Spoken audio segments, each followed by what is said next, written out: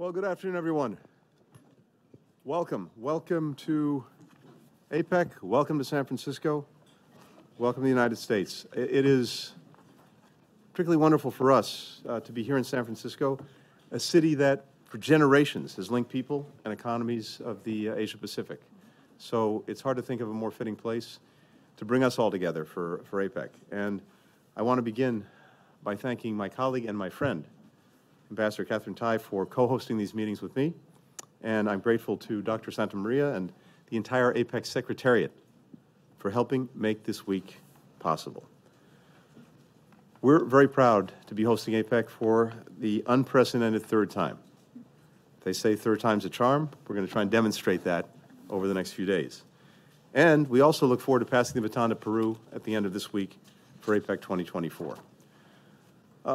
As I think we can all see from the participants in this room, not to mention the many government, private sector, civil society leaders who gathered here this week, APEC is a powerful forum to convene, to collaborate, to build consensus on the economic future for people across our shared region.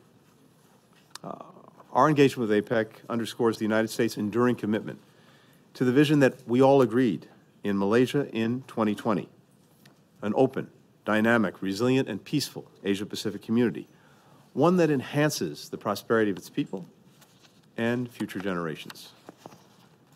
The United States believes in that vision, a region where economies are free to choose their own path and their own partners, where problems are dealt with openly, where rules are reached transparently and applied fairly, where goods, ideas, people flow lawfully and freely. We have made real progress toward that more prosperous future. Just since the creation of this forum 3 decades ago, GDP in the region has increased from $19 trillion to $52.8 trillion.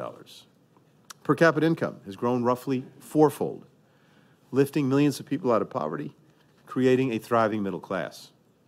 APEC's 21 member economies now represent 40% of the world's population. They generate half of global trade. They produce 60% of the world's goods and services. Here in the United States, APEC members have invested $1.7 trillion in our economy, and that supports 2.3 million American jobs. U.S. companies, in turn, have invested about $1.4 trillion in APEC economies. This is not a unique story. Each of us has experienced remarkable reciprocal benefits from greater trade and investment within the Asia-Pacific region. At the same time, we continue to face many economic challenges. We're still recovering from the dislocations of COVID, which devastated trade, it devastated travel, it devastated tourism. The climate crisis is exacerbating natural disasters and fueling extreme temperatures, upending supply chains, destroying crops. Russia's invasion of Ukraine has further undermined food and energy security. So we have to meet this moment head on. That's why the United States chose to focus our host year on creating a resilient and sustainable future for all. And we're emphasizing 3 priorities in the days ahead, as well as for the year that's just passed. The first is interconnectedness. We're working to build greater supply chain resilience, to invest in the high-quality, sustainable infrastructure that connects us and lays the foundation for broad-based growth. We believe that with the right adjustments, interdependence can remain a strength, not a vulnerability, for our economies. Second is innovation. Taking advantage of APEC's role as an incubator of ideas, we're working to advance new solutions to some of the toughest challenges facing the region and facing the world, from facilitating a just energy transition to shaping a digital economy that lifts up workers and businesses.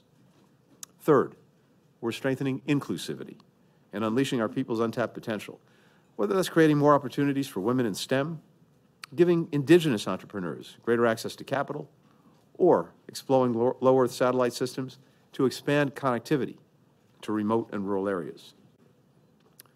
Each of us recognizes that inequality within and between our countries hinders the growth of our entire region, and that more inclusive economies are also stronger economies.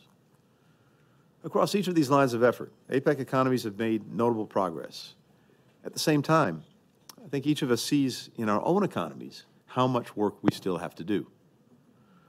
One thing we've heard again and again throughout this year from Honolulu to Palm Springs, from Detroit to Seattle, and now in San Francisco. We've heard that our citizens, the people we represent, are hungry to help build that more resilient, more sustainable, more connected future. They're ready to work, to invest, to innovate, to drive the growth that will further strengthen our shared region. And our responsibility, our job, is to help them do just that. And with that, let me give the floor to my co-host for today, Ambassador Katherine Tai.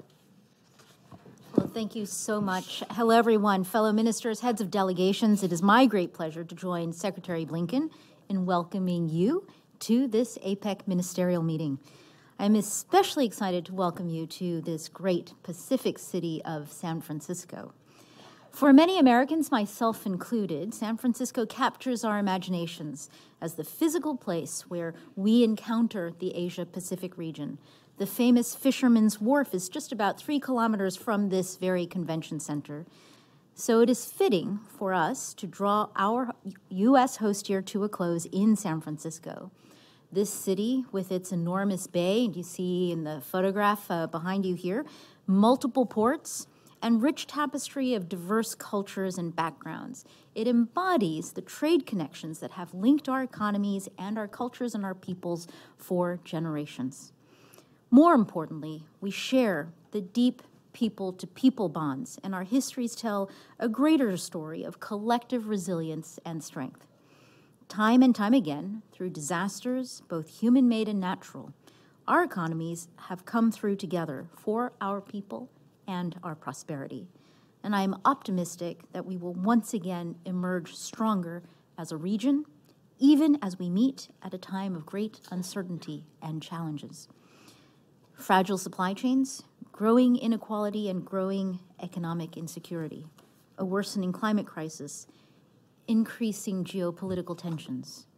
These hurdles in our midst do pose a threat, but they also present an opportunity to assess where we are, to think creatively, to bring our strengths together, to sketch out the future that we want to see and experience, one that is resilient, sustainable, and inclusive for all of our people.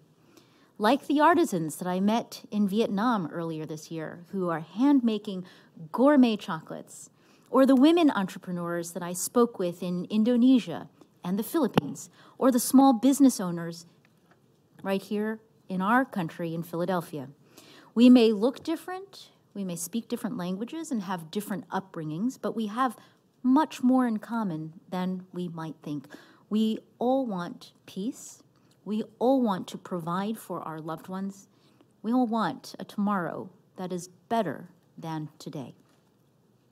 These stories give us important perspective. As policymakers, we can sometimes fall into the trap of talking about and formulating trade policies in a vacuum.